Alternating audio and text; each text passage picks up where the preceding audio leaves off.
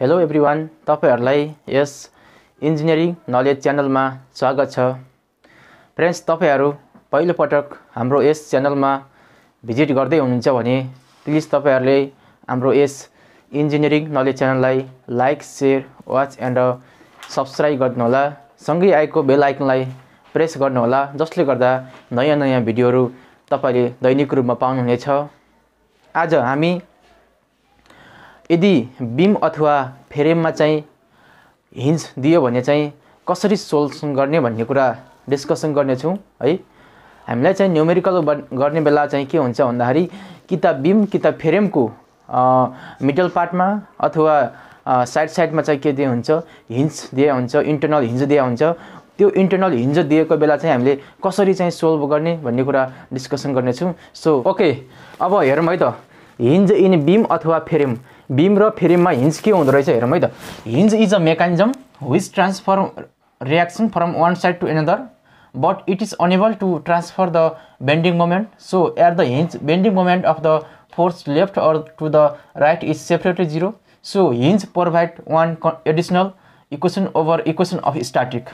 यसले भन्न खोजेको चाहिँ के हो त भन्दाखेरि यदि हामीलाई कुनै पनि बीम अथवा फ्रेममा चाहिँ हामीलाई चाहिँ इन्टरनल हिन्ज दियो भने के गर्छ भन्दाखेरि त्यसले इक्वेसन अफ द स्ट्याटिकमा एउटा एडिसनल इक्वेसन थप्छ। जस्तो एक्जाम्पलको लागि हामीले चाहिँ पहिले एप्लाइड मेकानिक्स 1 मा चाहिँ हामीले बीम र फ्रेम बीमको चाहिँ क्वेशन सोल्युसन गर्दाखेरि हामीलाई के थियो भन्दाखेरि त्यहाँ चाहिँ हामीले only the equation of the static equilibrium 3 वटा चाहिँ मात्र के गर्थ्यौं, युज गर्थ्यौं। जस्तो मानौ यो बीम छ, यो बीममा चाहिँ यसरी चाहिँ के छ, युडिएल छ हो 5 किलो न्यूटन पर मिटरको।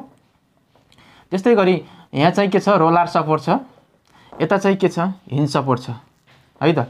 यहाँबाट चाहिँ के छ, 10 किलो न्यूटन को फोर्स लाग्छ। यसलाई ए, यसलाई बी, यसलाई सी र यसलाई डी मानौं। अब मानौं यो हिन्ज सपोर्टको हामीलाई चाहिँ के हुन्छ, अब रिएक्सन कतिवटा हुन्छ, दुईटा हुन्छ। एउटा के हुन्छ भर्टिकल, एउटा हर्जेन्टल हुन्छ। मैले चाहिँ भर्टिकललाई चाहिँ अपवर्डलाई आरएवाई माने अनि राइटवर्डलाई आरएक्स माने। तपाईहरुले यो डाइरेक्सन एजुमेसन गर्ने हो, मैले यो डाइरेक्सन एजुम गरेको। तपाईहरुले आरएक्स लाई लेफ्ट पनि मान सक्नुहुन्छ, आरए लाई डाउनवर्ड पनि मान सक्नुहुन्छ।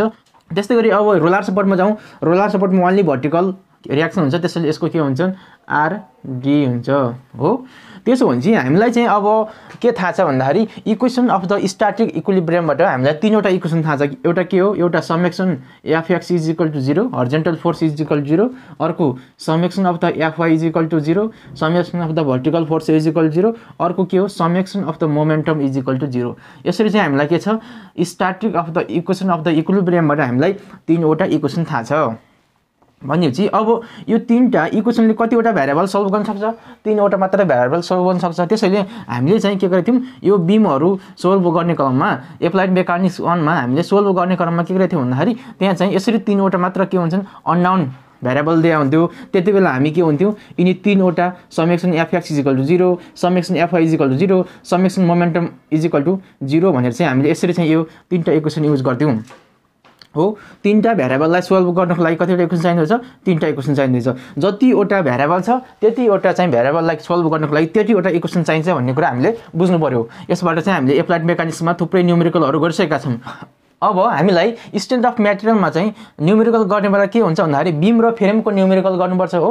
बीम र फ्रेमको न्यूमेरिकल एप्लाइड मेकानिक्स 1 भन्दा अलिकति एडभान्स छ। जस्तो हामीले चाहिँ अब यसरी चाहिँ हामीले के थियौं, इन्टरनल हिन्ज चाहिँ थिएन हामीसँग। एप्लाइड मेकानिक्स 1 मा गर्दाखेरि इन्टरनल हिन्ज चाहिँ कनेक्ट गरेको हुँदैन थियो है। त्यतिखेर चाहिँ के हुन्थ्यो, एकदम सिम्पल टाइपको बीमहरु दिन्थ्यो। अब चाहिँ स्ट्रेन्थ अफ मटेरियलमा के हुन्छ भन्दाखेरि बीम भित्र पनि के हुन्छ, इन्टरनल हिन्ज चाहिँ के हुन्छ, कनेक्ट गरेको हुन्छ के। जस्तै फ्रेम भित्र पनि इन्टरनल हिन्ज कनेक्ट गरेको हुन्छ। जस्तै मानौ यो बीम भयो, हेर्नुस् त यो बीममा के छ, इन्टरनल हिन्ज कनेक्ट गरेको, यो बी पोइन्टमा यसरी चाहिँ के छ, इन्टरनल हिन्ज कनेक्ट गरेको। अनि यो 2 मा चाहिँ फ्रेम हो, फ्रेममा पनि हेर्नुस् त यो सी पोइन्टमा चाहिँ के छ, इन्टरनल हिन्ज कनेक्ट गरेको। अब यो चाहिँ इन्टरनल हिन्ज कनेक्ट गर्नुको अर्थ के हो त हामीले बुझिसक्यौं। यदि चाहिँ कुनै पनि बीम अथवा फ्रेममा चाहिँ इन्टरनल हिन्ज कनेक्ट गर्छ भने चाहिँ त्यहाँ चाहिँ के हुन्छ, बेन्डिङ मोमेन्टम आइदर चाहिँ के छ, left side is equal to 0 और right side is equal to 0 गर्नुपर्छ भनेर चाहिँ यो हामीले भनिसक्यो। हेर्नुस् त, bending momentum of the force left और to the right is separately 0 भने बेन्डिङ मोमेन्टम चाहिँ आइदर लेफ्ट इज इक्वल 0 और राइट इज इक्वल टु 0 भनेर मान्नु पर्यो। त्यस्तै गरी यो फ्रेमको केसमा पनि के गर्नु पर्यो, बेन्डिङ मोमेन्ट कि त यो लेफ्ट साइडमा 0 गर्नु पर्यो कि त बेन्डिङ मोमेन्ट राइट पार्ट मात्र 0 गर्नु पर्यो। सो यसले भन्न खोजेको के हो लेखौँ है त। जस्तो अब यो 1 नम्बरको इक्जाम्पलमा हेरौँ है त। 1 नम्बरको इक्जाममा के छ भन्दाखेरि यहाँ चाहिँ के छ रोलर सपोर्ट छ है त। रोलर सपोर्ट छ, यहाँ चाहिँ के छ फिक्स सपोर्ट छ। हामीलाई थाहा छ रोलर सपोर्टको रियाक्सन कतिवटा हुन्छ, एउटा हुन्छ है त। रोलर सपोर्टको रियाक्सन एउटा हुन्छ ओन्ली भर्टिकल डिरेक्सनमा भनेपछि यो RAY भर्टिकल गयो है त। यतातिर के भयो RAY भर्टिकल डिरेक्सनमा छ। तपाईहरुले यो RAY लाई डाउनवर्ड डिरेक्सन पनि मान सक्नुहुन्छ। यो एजम्सन गरेको हो, तपाईले जता भन्दा पनि हुन्छ। जस्तै त्यस्तै गरी अब यो फिक्स सपोर्ट कतिवटा रियाक्सन हुन्छ हामीलाई, यदि कुनै पनि फिक्स सपोर्ट भयो भने फिक्स सपोर्ट कति तीनटा रियाक्सन हुन्छ। एउटा के हुन्छन् RAX हुन्छ, एउटा RX हुन्छ, एउटा RY हुन्छ र एउटा के हुन्छन् मोमेन्टम हुन्छ, क्लकवाइज अथवा एन्टी क्लकवाइज हुन्छ। यो डिरेक्सन तपाईले एजम्सन गर्ने हो। अनि त्यसो भने चाहिँ यो D पोइन्टमा के हुन्छन् फिक्स सपोर्ट रहेछ। फिक्स सपोर्टमा चाहिँ मैले के भने एउटा RDX भनेको एउटा रियाक्सन माने, एउटा RDY माने, एउटा चाहिँ के हुन्छन् मोमेन्टम माने। मैले यसरी क्लकवाइज गएको मोमेन्ट अफ द D माने। अब हामीसँग चाहिँ यो बीममा कतिवटा रियाक्सन भयो हेर्नुस् है त। RAY, RDY, RDX र मोमेन्टम अफ D भनेपछि हामीसँग चाहिँ अब चारवटा चाहिँ के भए भ्यारिएबल अननोन भयो। हामी त यो चारवटा भ्यारिएबलको चाहिँ अननोन हामीलाई थाहा छैन हो। हामीले त मात्र के गरेछ भने चाहिँ एप्लाइड मेकानिक्स 1 मा only equation of the equilibrium use गरेर 3वटा इक्वेसन युज गरेर ओन्ली हामीले के गर्छौं 3वटा भ्यारिएबलको चाहिँ हामीले के गरेका थियौं त्यतिखेर भ्यालु निकालेका थियौं। तर यो बीममा त अब हेर्नुस् त यो इन्टरनल हिन्ज कनेक्ट गरेको ठाउँमा त अब त 3वटा भन्दा भ्यारिएबल पनि बढी आउन सक्दो रहेछ नि त। हेर्नुस् त 3वटा भन्दा बढी आयो। RAY यहाँ एउटा आयो, त्यस्तै गरी यहाँ RDY, RDX र मोमेन्टम अफ D भने 4वटा आयो। अब यस्तो 4वटा आएको केसमा चाहिँ हामीले कसरी सोल्युसन गर्ने त भन्ने कुरा हेरौँ है त। हेर्नुस् त अब तपाईहरुले चाहिँ कि त के गर्नु पर्यो, कि त यति यो इन्टरनल हिन्जदेखि लेफ्ट पार्टमा मोमेन्टम 0 गर्नु पर्यो, कि त राइट पार्टमा के गर्नु पर्यो मोमेन्टम 0 गर्नु पर्यो। हामीलाई भनिसकेको छ मोमेन्टम अफ द फोर्स के हुन्छन् आइदर लेफ्ट इज इक्वल 0 और राइट इज इक्वल 0 भनेपछि आइदर के गर्नु पर्यो summation of the momentum of the B is equal to 0 clockwise मोमेन्टलाई positive माने, तपाईले एन्टी क्लकवाइजलाई पोजिटिभ मान्न पनि सक्नुहुन्छ। एजम्सन गरेको डिरेक्सन हो। यसलाई चाहिँ के गरे left part of internal hinge है, इन्टरनल हिन्ज। और के गर्नु पर्यो summation of the momentum of the B is equal to 0 क्लकवाइजलाई positive माने, लेफ्ट के अरे right part of internal hinge. हेर्नुस् है त यो क्वेशनले के भन्न खोज्यो भन्दाखेरि यो इन्टरनल हिन्ज चाहिँ बीम अथवा फ्रेममा चाहिँ हामीलाई कनेक्ट गरेको केसमा चाहिँ हामीलाई के भन्न खोजेको भन्दाखेरि जस्तै कि त यो पार्टदेखि यता चाहिँ के गर्नु खोजेको 0 गर्नु पर्यो, यो इन्टरनल हिन्जदेखि राइट पार्टमा 0 पर्नु पर्यो। हेर्नुस् त कि त मोमेन्टम अफ द के हुन्छन् B इन्टरनल पार्ट राइट पार्टमा 0 गर्नु पर्यो, कि त के हुन्छन् momentum of the B of the के हुन्छ left part is equal to के गर्नु पर्यो 0 गर्नु पर्यो। यो चाहिँ के भन्छ हाम्रो इन्टरनल हिन्जले भन्छ। अब यसो गरेपछि हामीलाई के हुन्छ भन्दाखेरि हेर्नुस् है त अब तपाईहरुले चाहिँ लेफ्ट पार्टमा गर्ने कि राइट पार्टमा गर्ने भन्ने कुरा जता गरे पनि हुन्छ। जता गरे पनि के हो भने हामीलाई चाहिँ अननोन भ्यारिएबलको चाहिँ के गर्नुपर्ने भ्यालु निकाल्ने हो। हामीले भ्यालु जसरी पनि निकाल्न सक्छौं भनेपछि त्यसो भनेपछि हेर्नुस् है त तपाईहरुले यो यदि लेफ्ट पार्टमा चाहिँ के गर्नुभयो 0 गर्नुभयो मानौं यो लेफ्ट पार्टमा 0 गर्नु भनेपछि हेर्नुस् त यहाँ लेफ्ट पार्टमा 0 गर्नु भनेपछि अब के आउँछ रियाक्सन हेरौँ है त। हेर्नुस् है त मानौं तपाईहरुले चाहिँ के हुन्छन् यो इन्टरनल हिन्जदेखि चाहिँ के हुन्छ लेफ्ट पार्टको मात्र मोमेन्टम दिनुभयो, लेफ्ट पार्टको मोमेन्टमलाई 0 गर्नु भनेपछि के आउँछ हेर्नुस् त यो B पोइन्टमा बसेर अब यताको बिर्सिनु पर्यो हामीले हैन, यताको बिर्सिनु पर्यो, यताको मात्र लेफ्ट पार्ट मात्र सब सम्झियौ। हेर्नुस् है B पोइन्टमा बसेर RAY ले कता घुमाछ क्लकवाइज घुमाछ भनेपछि RAY इन्टु 4 डिस्टेन्स। अनि यो A पोइन्टमा के छ 20 किलोमिटरको के छ एन्टी क्लकवाइज मोमेन्टम लाहा भनेपछि -20 इज इक्वल टु अब कुनै फोर्स छ छैन 0 भयो। अब RAY कति आयो हेर्नुस् त RAY भनेको 20 डिभाइड बाइ 4 भनेको 5 किलो न्युटन आयो। हेर्नुस् है त हामीलाई के आयो RAY को भ्यालु आयो। एउटा अननोन हामीले फाइन्ड गर्नु पर्यो। हेर्नुस् त मैले लेफ्ट पार्ट 0 गरे, लेफ्ट पार्ट 0 गर्दा के आयो RAY को भ्यालु आयो है त। अब तपाईले राइट पार्टमा 0 गर्नुभयो के हुन्छ हेर्नुस् त और हैन एन्ड राइट पार्टमा 0 भने त summation of the momentum of the D is equal to 0 clockwise मोमेन्टलाई मैले पोजिटिभ माने राइट पार्टमा है त राइट पार्ट। हेर्नुस् त राइट पार्टमा मैले समेसन अफ मोमेन्टम D लाई 0 माने भनेपछि अब हेर्नुस् त यो पोइन्टदेखि यता यो B इन्टरनल हिन्जदेखि यताको बिर्सिनु पर्यो, लेफ्टको बिर्सिनु पर्यो। अब राइटको मात्र हेर्नु पर्यो। राइटको मात्र हेर्दाखेरि हेर्नुस् है के गरे यो 30 चाहिँ के छ हामीसँग इन्क्लाइनमा छ 30 किलोमिटर इन्क्लाइनमा के छ इन्क्लाइन दिया छ हो, त्यसको रिजल्भ हुन्छ भनेपछि एउटा के हुन्छ 30 cos यता 30 के हुन्छन् cos 30 cos 30 एउटा के हुन्छन् 30 sin 30 हुन्छ भनेपछि अब यो बी पोइन्टमा चाहिँ के हुन्छ यसरी हरिजन्टल आउने फोर्सहरुले के मोमेन्टम दिन्छ त दिँदैन किन भन्दाखेरि त्यही पोइन्टमा आउने जाने पोइन्टहरुले कहिले पनि के हुन्छन् मोमेन्टम दिन्न त्यो पोइन्टबाट आउने जाने फोर्सहरुले के छन् मोमेन्टम दिन्न किन भन्दाखेरि डिस्टेन्स चाहिँ के हुन्छन् 0 हुन्छ त्यही पोइन्टबाट कन्क्रेन्ट पोइन्टबाट जाने फोर्सहरुले के हुन्छन् मोमेन्टम दिन्न भन्ने कुरा हामीले अगाडिको भिडियोमा डिस्कसन गरिसकेका छौं तपाईहरुले त्यो बुझ्नु भएको छैन भने यसै भिडियोको डिस्कसनमा जानु होला त्यहाँ मैले मोमेन्टम अफ द फोर्स भन्ने भिडियोमा चाहिँ मैले सबै यस कुरा भनिसकेको छु त्यसो भनेपछि अब बी पोइन्टमा बसेर अब राइट गरौँ है त बी पोइन्टमा बसेर राइट गर्दाखेरि यो 5 किलो न्युटन पर मिटर कता घुमाछ क्लकवाइज हेर्नुस् त यो बी पोइन्टमा बसेर यसरी क्लकवाइज घुमा यसरी घुमाछ भनेपछि 5 * 2 हुने भयो 5 * 2 इन्टु यो पोइन्ट लोड भयो पोइन्ट लोड अब युडिएल मा कतिमा लाग्छ बेस बाइ 2 मा लाग्छ 2/2 भनेको 1 मा लाग्छ है त त्यसो भएपछि अब यो 30 ले दिन्न भने चाहिँ अब यो 30 के छ 30 sin 30 त तल डाउनवार्डतिर आछ नि डाउनवार्डतिर भनेको यसरी हेर्नुस् त यसरी आउनु भने क्लकवाइज हैन त हो प्लस 30 sin 30 इन्टु डिस्टेन्स कति छ 2 छ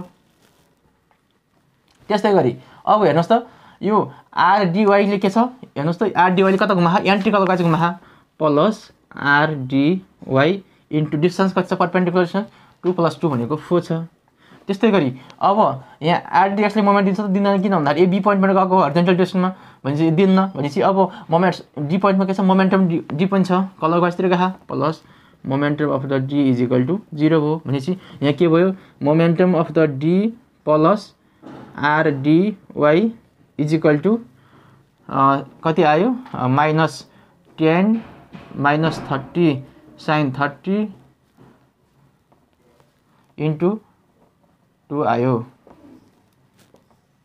हेर्नुस् है त हामीले चाहिँ यो बीमको केसमा इन्टर्नल हिन्जलाई चाहिँ के गर्यौं लेफ्ट पार्टतिर 0 गर्दाखेरि के हुन्थ्यो ray चाहिँ के गर्यौं भ्यालु आयो 5 किलो न्युटन अब बी को लाई चाहिँ के हामीले के राइट पार्टमा 0 गर्दाखेरि के आयो md + rdy = -10 -30 sin 30 इन्टु 2 आयो यो आउनु भने के भयो हामीसँग यहाँ अझै पनि के भयो दुईटा अननोन भेरिएबल भयो के हेर्नुस् त दुईटा अननोन भेरिएबल भए त्यसैले चाहिँ हामीले चाहिँ बीम अथवा फ्रेमको केसमा न्यूमेरिकल गर्दाखेरि चाहिँ हामीले के हेर्ने भनेपछि जुन साइडमा चाहिँ इन्टर्नल हिन्ज लाएर चाहिँ के गर्न सकिन्छ एकैचोटीमा रिएक्सन निकाल्न सकिन्छ त्यो साइडमा चाहिँ हामीले के गर्ने मोमेन्टम लाउने किन भन्दाखेरि एकदमै हामीलाई फास्ट क्याल्कुलेसन हुन्छ जस्तै हामीले अब एक्जामिनेसनमा पनि के गर्नुपर्छ भन्दाखेरि एक्जाममा पनि हामीलाई टाइम धेरै कन्ज्युम गर्नुपर्ने हुन्छ टाइम बचाउनु पर्ने हुन्छ त्यसैले चाहिँ अब यस्तो बीम फ्रेमको न्यूमेरिकली एकदमै हामीलाई टाइम बढी लिन्छ उसै त त्यसै भएले हामीले के बुझ्नु पर्यो भन्दाखेरि अब इन्टर्नल हिन्ज त हामीलाई के थाहा भयो भन्दाखेरि कि त लेफ्ट पार्टमा = 0 गर्नु पर्यो कि त राइट पार्टमा = 0 गर्नु पर्यो त्यो थाहा भइसक्यो तर